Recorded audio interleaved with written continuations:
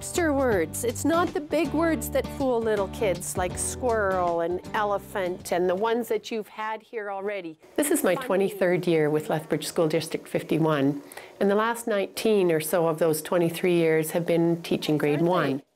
Look at so many of them, 2 letters. And those are the ones that fool kids the most for some reason. When I'm asked why do I stay in grade 1, I just think this is such a magical year for kids. Aside from kindergarten, I just love introducing students to their first formal year of schooling and getting them excited about learning. And that's certainly not to say that there isn't a lot of challenges the first few weeks of school with full day schooling, because it's quite a change for them. But no matter what grade you teach, it's so rewarding, not only for the child but the teacher, when a child finally gets something and they understand something that's been so hard for them before. And that certainly happens regularly in grade 1 as they're learning to read and write. And it certainly affirms that all your hard work is paying off.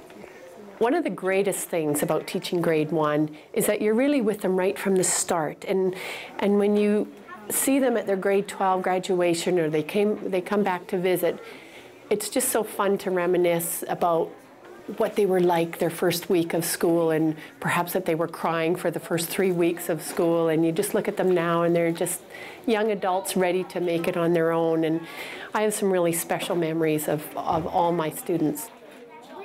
Probably the best thing about being in the teaching profession is that you're just opening up the world to kids, and you're getting them started on just such an exciting adventure. And one of the things I have in my room is a little saying that says, kids don't care what you know until they know you care. And I hope that if nothing else, those kids leave grade 1 knowing they are loved and cared for more than they can even imagine. I mean that. Grass. Give me 5. Good reading. Good. Okay, you're doing your